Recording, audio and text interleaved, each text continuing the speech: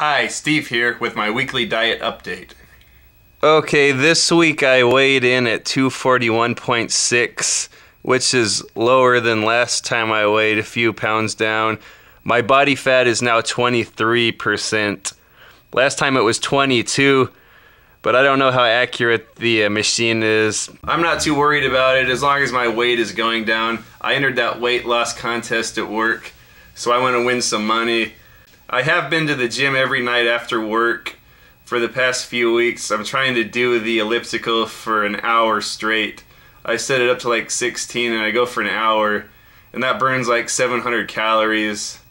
I was doing a half hour of the weight machines and a half hour of the elliptical, but I feel like when I lift weights I get more hungry and I want to eat more.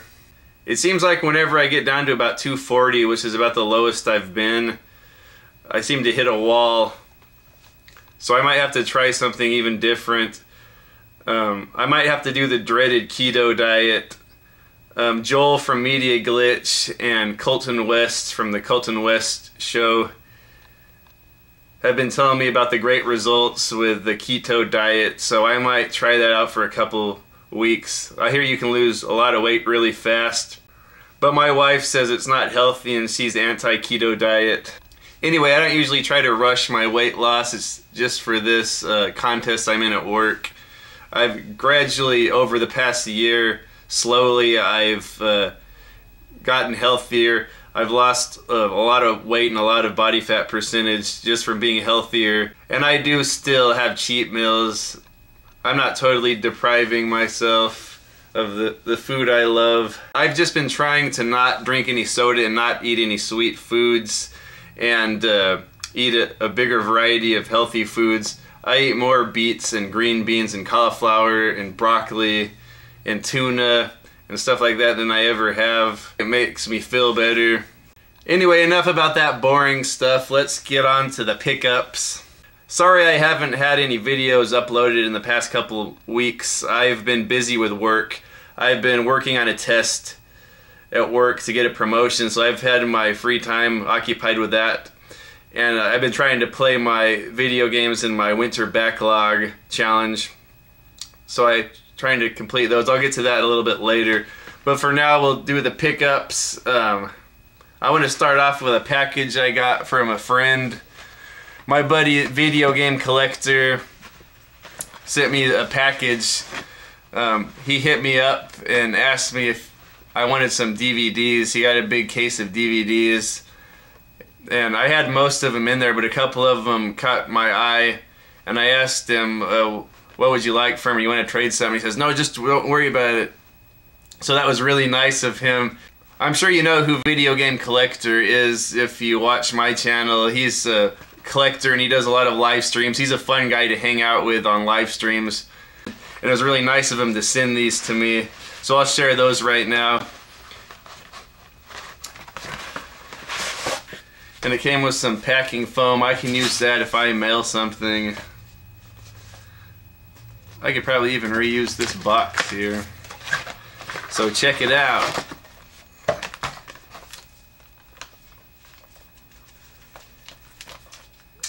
He sent me Star Trek on Blu-ray, and this is sealed. This is a movie I had on DVD, but I let a friend borrow it and I never saw it again. So this is one I want. I didn't realize it was a Blu-ray and it was sealed when I saw it in the picture, so that's cool. I got that. That's very generous of him. Yeah, I'm more of a Star Wars guy than a Star Trek guy, but I did enjoy these new Star Trek movies, and I'm glad I have this in my collection.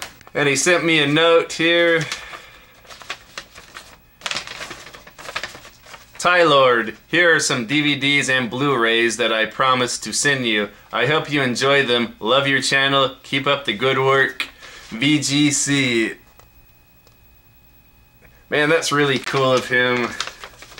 I wish I could trade something, give something back to him, but everything I have, I think he already has, and then some. I'll have to do something nice for him, though. And then Serenity here on Blu-ray. This is a movie my wife and I liked, a sci-fi movie. I never watched the TV show, what was it called, Firefly, when it came out back in the day, but my wife and I watched through the 2 seasons on Netflix, and we really enjoyed it. And so I think we watched this on Netflix as well, and we enjoyed it. So that's cool to have this in my collection. This is one I wanted to have. This kind of wraps up the TV series in a 2-hour feature film. And then Stanley Kubrick's Full Metal Jacket. And I didn't have this in my collection, so I'm glad I have that now. Again, this is very generous of him to give me these DVDs. I'm sure all you buddies out there know who Video Game Collector is, but if not, go subscribe to him. Go check him out. He does a lot of live streams. It's really fun to hang out with him, talk about video games, see what he's playing, hang out with the other dudes in the little group. And then he has a big collection. He shares a lot of pickups, and he shares up his video game collections. Okay, so I didn't have much time to go to the thrift stores recently, or much money to do so, but I did pick up a few things for very cheap. First, I picked up Revenge of the Sith, the full screen edition. It has 2 discs in there. I already had the DVD of this in widescreen, but it was hard for me to find that. That was the last one I needed to complete my Star Wars DVD collection. And this movie was hard to find, so when I saw this for $1, I had to pick it up and have it again. I might give it to someone that likes Star Wars. Okay, here's something I picked up. I don't think it's worth anything. It was once $50 at Best Buy. This is really good editing software. This is the same program I use. I use version 10, which is already about 10 years old. This is version 7, and it's sealed. So I don't even know what this would work on anymore. I really love this Pinnacle Studio editing software. So I just had to give this a home. It's sealed.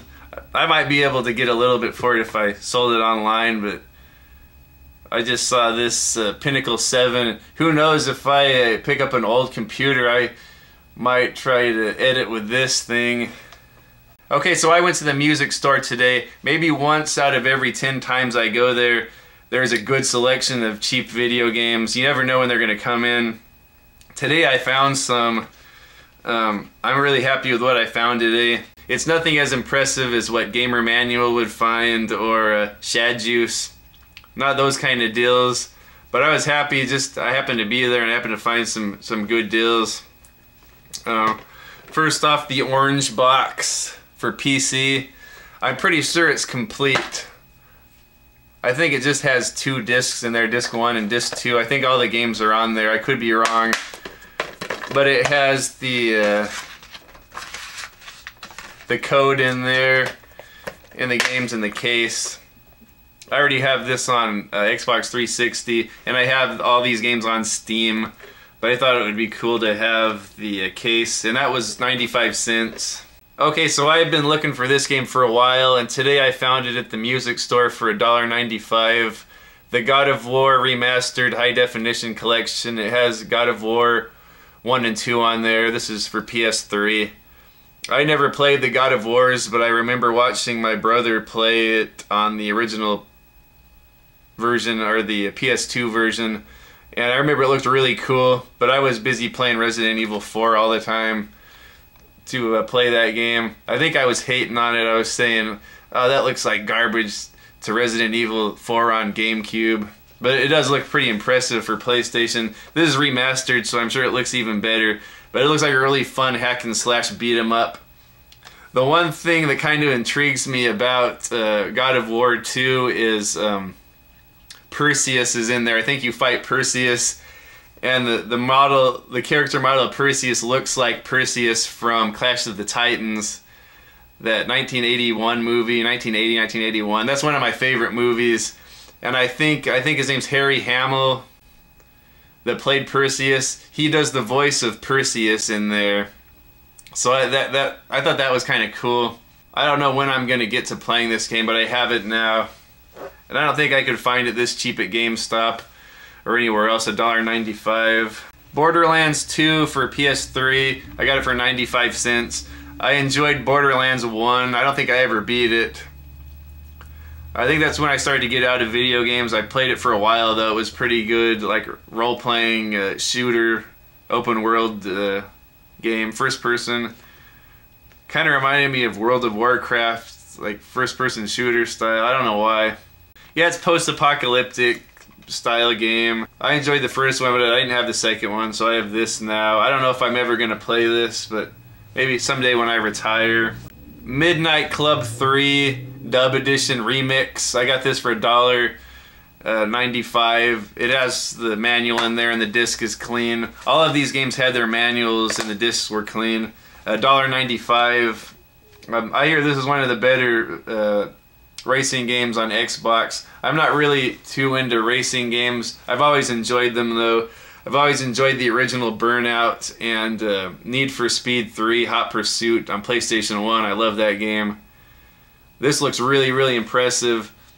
Back then when you got a game on Xbox and it was a multi-platform game, it looked a lot better on the Xbox. I'm not just saying that because I was a fanboy for Xbox, but I noticed all the games that were multi-platform. I did have quite a few games on the same game for different systems, and I noticed that Xbox games looked a lot better. Man, just looking at the pictures on the back of this, it looks really good, like current gen. I'm easy to please though. I don't care about HD and all that 4K, all that stuff. I'm usually just happy with playing games on my little 13-inch television. Oh, and then I picked up this for $3.95, Wii Sports. I've been hearing from a lot of the videos I watch, like Rebel Gaming Club, I think mentions this, and I think MC Murr. Just all the guys I watch. I know consistently I hear that Wii Sports is worth a lot, and it goes for a lot. Even at GameStop, if I took this in used, I think I could make like $1 on it from what I paid at the music store. I got it for $3.95. And take a look, this thing is sealed. There's even a little sticker on there reminding us that it's sealed. So I got this sealed Wii Sports $3.95. So I definitely am going to try to sell that. I really didn't care for this. I already have this in the little sleeve that came with my Wii. I guess it's kind of fun to play once or twice with your family, like play bowling. The boxing game was kind of cool. It does work good. I'm not going to say that nunchuck deal is garbage. It works really good, but this is just really not my type of thing. Playing these little stupid games with the baby rattles. Anyway, so that's it with the pickups. Nothing too impressive. Okay, and now for an update on the Winter Backlog challenge I'm part of, put on by Dat Video Game Collector. The challenge was 5 games to beat in 3 months. The deadline is December 21st, I believe. My 5 games were Golden Axe, Phantasy Star 2, Shenmue 2, Vanquish, and Phantasy Star 4. So I actually have completed 3 of them now, and I only have about 2 weeks left. So I'm really going to have to dig deep to pull this off. I know Cat's Games Whatever already finished it, and Oh So Jiggly, Segalacious already finished his 5 games. And I think Mainly Gaming is really close. He's on his last game. I only have 2 more to go. I have to complete Vanquish, which I started on last night. I'm about 1/3 of the way through that. And then I have to play Phantasy Star 4. So I don't think I'm going to complete this challenge.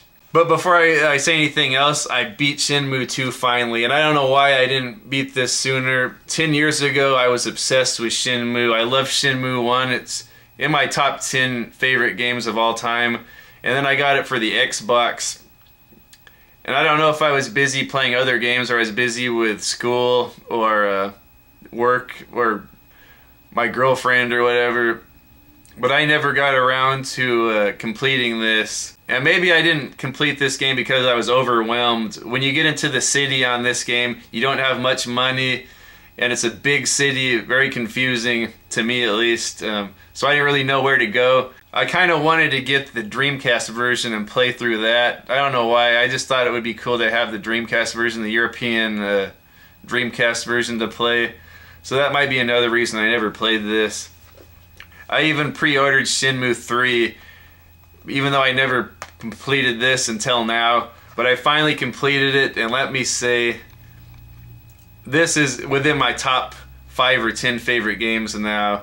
I think I like it even more than Shenmue 1.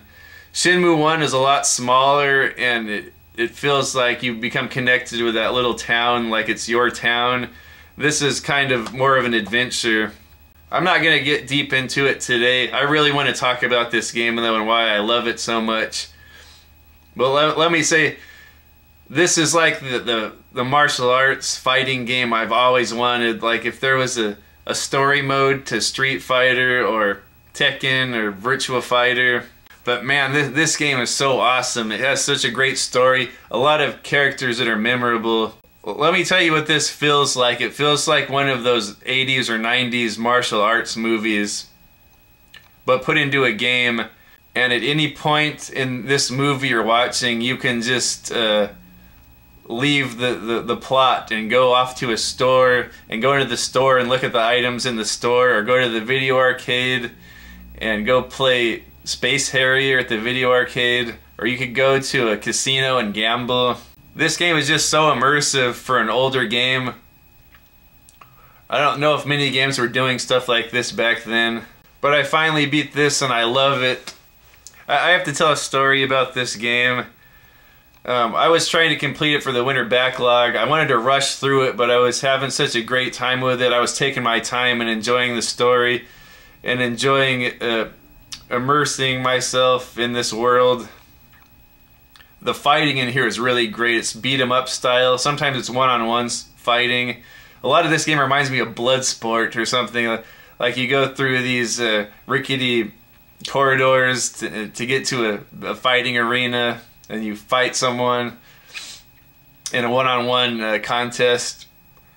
It's in Hong Kong. The game is set in Hong Kong mostly. Anyway, so I was playing through this game the whole time, and whenever you save, you have to go to your apartment or wherever you're sleeping by a bed to save the game. So I was going through a long stretch towards the end of the game. And I couldn't find anywhere to save. It was just one battle after the next, one quick time event, one puzzle, one maze to get through after the next, and I couldn't find any save points, and it was driving me nuts. I didn't want to lose my progress. I didn't want my Xbox to crash. It never has before, but I was just worried the thing's kind of old.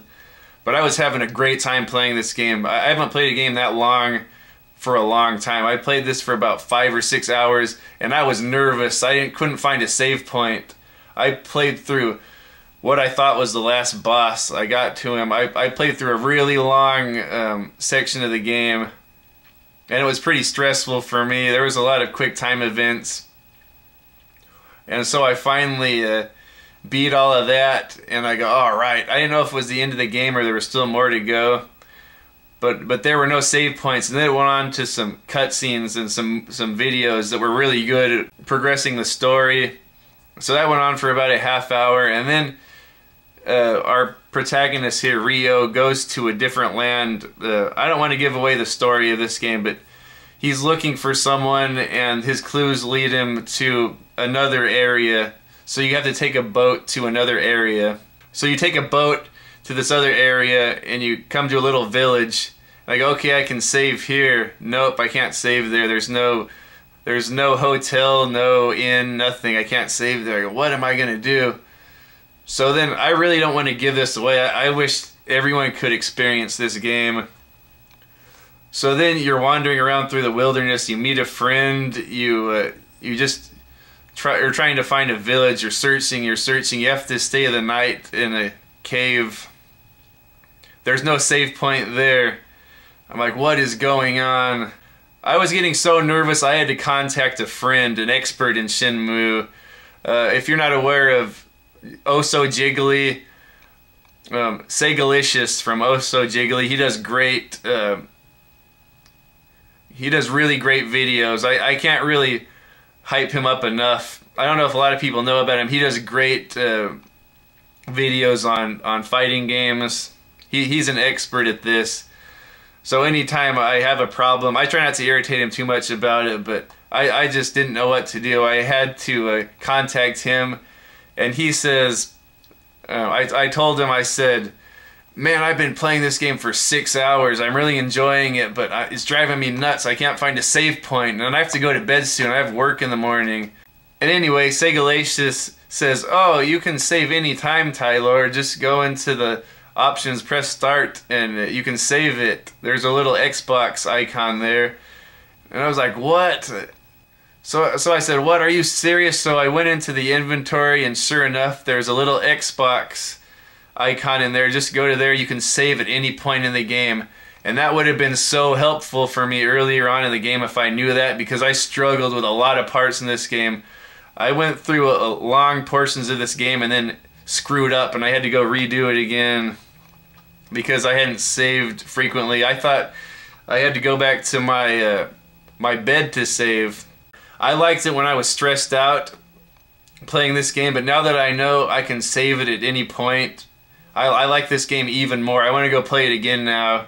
I won't be as stressed out this time.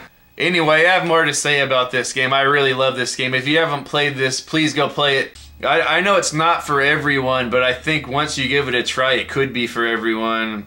Man, just a great game. The fighting mechanics in here, it's the same fighting engine as Virtua Fighter, apparently. And as you go through the game, you learn new moves. You are taught different moves by different masters that you can use in battle, so it's a really awesome game. And there's some really hilarious characters in here too. Anyway, that's about it for the Winter Backlog Challenge, so hopefully I can finish that. I have a couple days off next week. I hear Phantasy Star 4 is about 30 to 40 hours long, so yeah. Anyway, thanks for stopping by. This has been Steve with my weekly diet update. I'll see you next week. Bye!